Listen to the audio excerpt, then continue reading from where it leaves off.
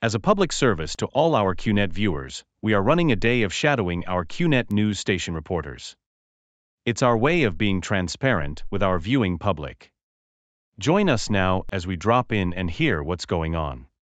Looks like a huddle is about to take place between Snapper and Barbarasaurus. Hey Barb, did you see the canvas in our Qnet Slack reporters channel? Canvas? We have a canvas in our QualityNet Slack reporters channel? Why yes, Barb. Every channel in QualityNet Slack has a canvas, and you can even create it in every direct message you compose. Then you can share them in any other channel, conversation, or huddle. A canvas is like having a sticky note in your conversation, with a way to take notes, communicate announcements, post needed references, or anything you can think of. I love them. You can even use a meeting notes template in which everyone in the channel can add and edit to. Here's the canvas icon in the upper right corner of each channel. Or start a canvas from the Create New button on the lower left bookmarks bar.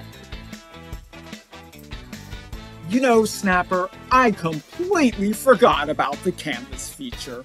Sometimes I just get so busy with my own work that I lose track of everything else. Silly me. I love the layout features in Canvas. They're so versatile. First, you can open a canvas as a full page message, but then click on it again, and it can be opened to a completely standalone window. Yes, but even better is what we can do with the way they look. Check this out. I can add a link, and it looks like a typical URL. But watch this. I can make it appear as a preview to where the link actually goes. This is all I have to do to select it.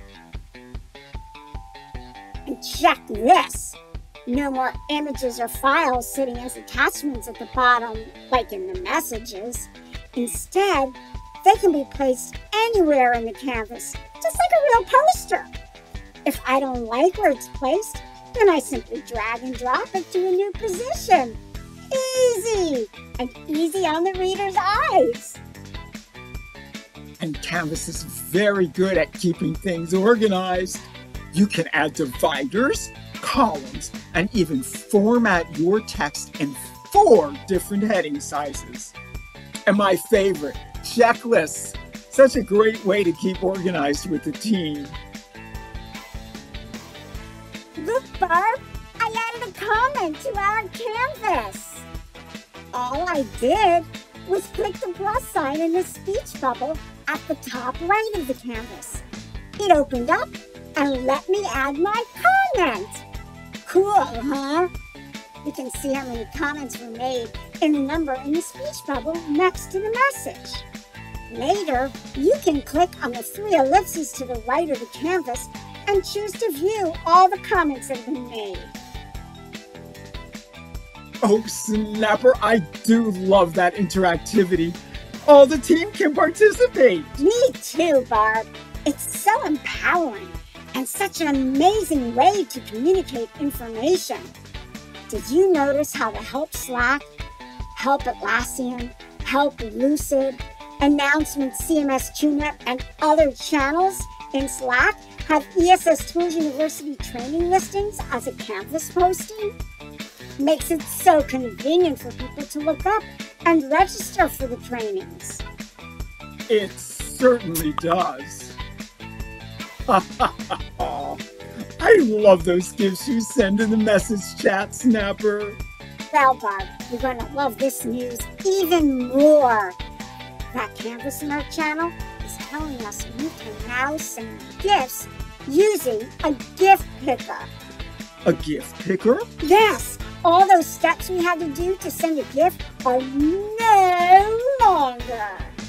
Now we simply click on the emoji icon right in the message composer. Look! There's a tab here for other emojis or GIFs. Once you click on the GIF tab, search for the one you like best. It's that easy! Oh, this is so much fun! If I'm amazing, it's because I have you as my role model, Barb. Well, my little snapper turtle, it's a pleasure to work with you. Likewise, Barb. I'll get out there and spread the word about these great QualityNet Slack features. You are the best, Snapper.